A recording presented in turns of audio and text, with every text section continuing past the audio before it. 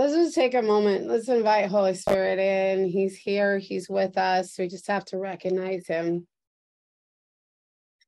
So we just throw off and brush off the cares of this world in Jesus' name. And let's just choose to be good ground today. We choose not to allow limitations to come in the way, whether it be, our throats or our bodies or our mindsets. We choose to just throw off anything that would get in our way of receiving what God has for us today. Holy Spirit, I just ask that you would speak. This is your time and this is your service. And we bless you, and we want to hear what you say. We want to do what you are doing. God, we want to echo everything you are doing in heaven, on earth right now. So Lord, I just ask you to open our ears to hear spiritually and hear naturally, and that you would open all of our senses to encounter and experience you, and encounter and experience each other in relationship. In Jesus, I pray. Amen. Amen. All right, so we're going to get going on the message right away. We're going to do a little music later. Chris is hopping on. Let's make sure to tell him about the Crowning Jewels event if somebody wouldn't mind doing that later. So it was easy a little bit to figure out what to bring to you guys today. I feel like, well, I was just talking to you about how God's really confirmed the prophetic word in me. And a lot of it is I'll be giving you guys a prophetic word. And I found when I was in Reading how it echoed with every church I went to. So I went to 3 different churches during that time being gone. So I went to my girl Athena's church out in Antioch, California. I went to Bethel, of course, and I went to Ivan Roman's church up in Talent, Oregon. I'll never say that right. Oregon. Yes. Okay. No, it's not Oregon. Anyways. So it's very interesting how what I've been hearing from God has just been echoed throughout the whole body of Christ as a whole. Athena's church is led by an evangelist. And obviously Ivan's church is led by a prophet. And obviously Bethel is led by an apostle, and you've got these equipping gifts, and they're all echoing one another.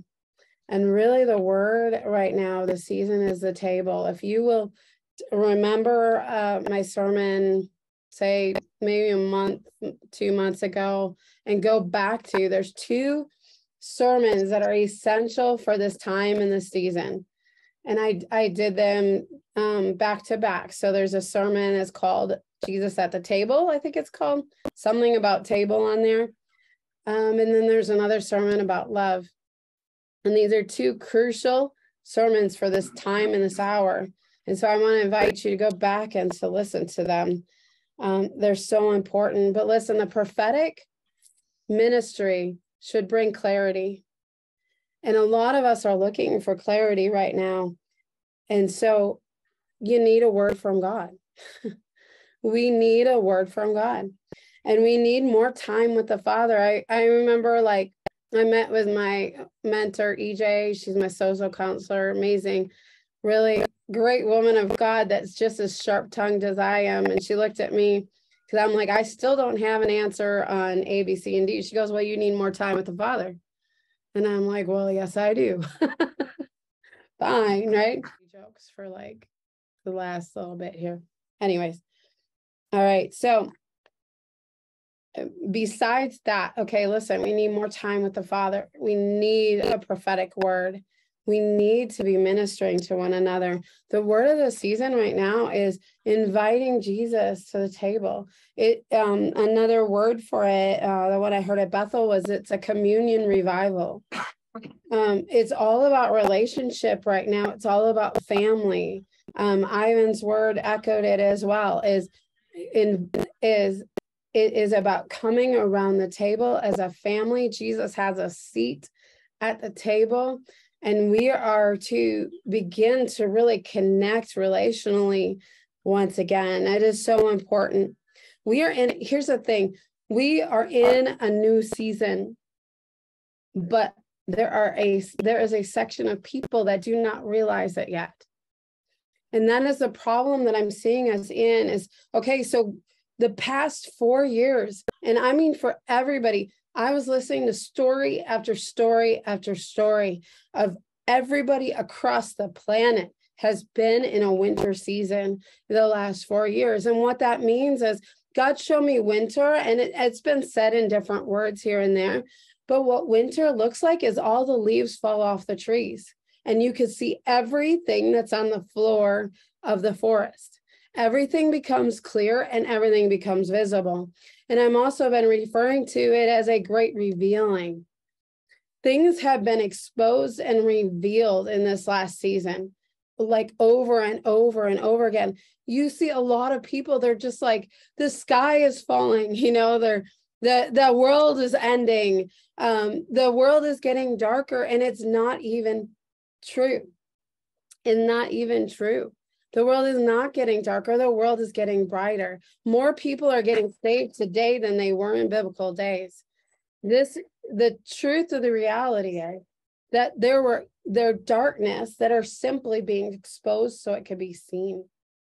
There were relationships 4 years ago that I thought were close to my heart, that were real tight relationships.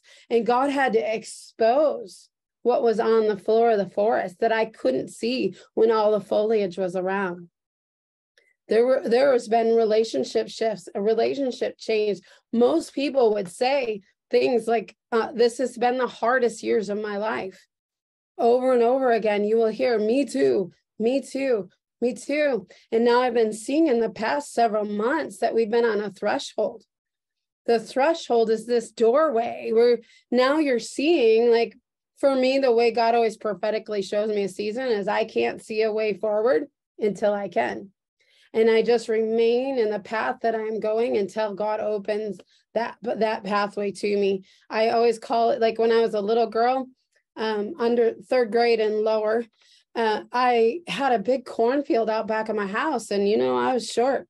I'm short now. I was really short then. And I would go run out in the cornfield and I would get utterly lost. And I would just stay at the place where I'm going until I could see that the corn was tamped down.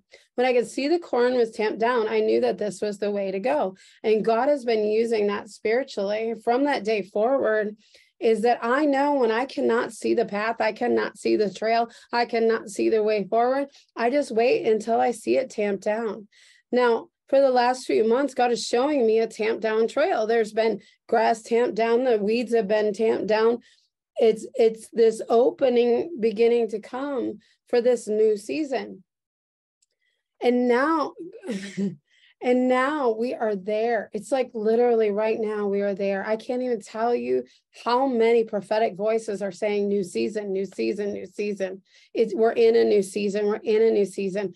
God showed me through walking through it prophetically. He did this last year to me too. This year, he used the hikes to walk me through a prophetic journey. It's the same thing as he did with Moses. Moses had to walk around a mountain for 40 years. And he's out in the wilderness and he had to learn a lot of lessons. Well, God was teaching me something as I climbed this mountain hike. Long story short, I climbed a mountain to 10,000 foot elevation. I think we climbed 3,009 of it ourselves. And I had a fever the entire time, but I was not going to miss the daggone hike. Not going to do it. And I tell you what, it was the hardest hike of my entire life. I think that I could do that hike again if it was on a different type of trail. It was unstable. It was rocky. It was really hard to walk on because like my ankle would turn and there was no stability. And I really didn't want to fall down several thousand feet, right? You fall down on a mountain, you fall way down, right? And so I was going slower and slower, even though I was sick. God was like giving me oomph to get up to that elevation and continue climbing. And I drove in with my grit and I'm like, I'm doing this. I'm not giving up. I'm going to get to the peak. And God showed me after this, he had to have me walk through, I kid you not, this was called the Desolation Wilderness. That is the name of the area. I've got a picture of myself by the sign that says Desolation Wilderness. And so we walked for miles up through the desolation. And that represents that former season, I'm telling you. And when we started to get to the top, we could see a shortcut. Thank you, Jesus. We're like, should we take the shortcut or the long way? Well, duh, let's go the shortcut, right? And so then it just got to be where you could see the peak was like right there ahead of you. And it looked like it was seconds away, even though it was like a mile away. It was like right there. And I'm like, we're not going to give up. So here we walk this entire time through the desolation, through the wilderness, through the hardest climb of my life, through instability, through rocky territory. We kept climbing up, and then we got to the mountaintop where the view became clear and the breakthrough became apparent and the life changes became, well, you all saw, became very clear. Okay. And that is a moment where God showed me, now the season is new. That was the threshold to the new season. Yes, we had to continue to walk through the desolation wilderness out into the new season, where God actually gave us an angel guide to help us complete the hike. I'm not joking. Both me and Andrew, earlier in the hike, there was this couple that they had walked past us, and they said, let us know if you need anything. And Dan's like, they seem like angels. And I said, well, what if they are? And I'm telling you, on the way back down, both me and Andrew privately cried out to God, would you send us an angel to help us get done? Because we were 3 hours out past dark. And it was really hard, and I was really sick, and I couldn't even talk anymore. And it was just enough was enough, right? And I kid you not, we had this local guy that had hiked that trail a million times, that kept coming back for us, offering us his equipment, offering the light right from his head. And then eventually said, would you like me to walk with you all the way to the end? And he did. So God sent us an angel by request to guide us through the end of that season and into the new journey. That was really interesting, because the next hike we did was about 50 times easier, hardly broke a sweat. And it was still a mountain peak. And we still climbed a little bit of elevation, but it was an easier journey, an easier hike, and it was right around Heart Lake. So God is bringing us out of a season of the desolation wilderness into a beautiful, lighthearted journey of adventure around the heart. This whole next season, I'm telling you, it's about the heart. It's about relationship. It's about journeying together. It's about putting our roots down and allowing our roots to come together to strengthen us like the redwoods are. It's about allowing Jesus to come to our family table and serve and minister to us, just like he's somebody sitting there. He's so real. He's so tangible. But we have a step we have to do first. Let me get a drink. I apologize. So the most impactful message for me while we were gone came from Chris Valentin. Most of them there ministered through tears.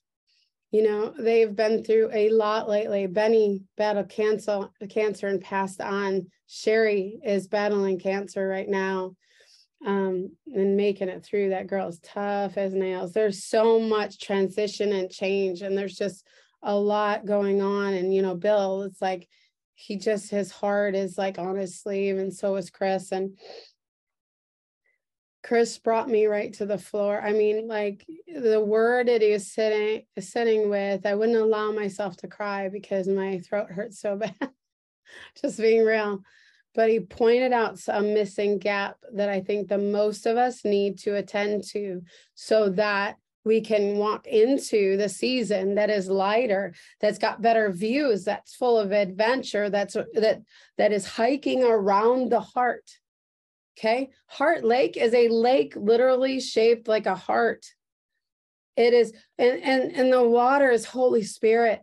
And he is filling our hearts once again, and they are going to be fresh, and they are going to be new, and they are going to be revived. But first we have to close out the old season. And the way to close out the old season is this way. I had an aha moment when Chris said that he had an encounter with God, and God said, give me your ashes. Listen, God cannot make beauty from your ashes until you give him your ashes. There are a bunch of us, and definitely I have been one of them, that have been repressing the pain of the old season, that have been hosting the heaviness of the old season, that have been living in the tension of the old season. And until we give him our ashes, he can't make beauty from them. And I'm telling you, this next season is about beauty. It's about Holy Spirit filling us again, us walking around Heart Lake. We have to find our security in him and not our future. God is about to use your worst season to get you into his promises. It's a suddenly, and it's a decision. Sometimes it all has to go wrong so it can go oh so right. My life has gone oh so wrong.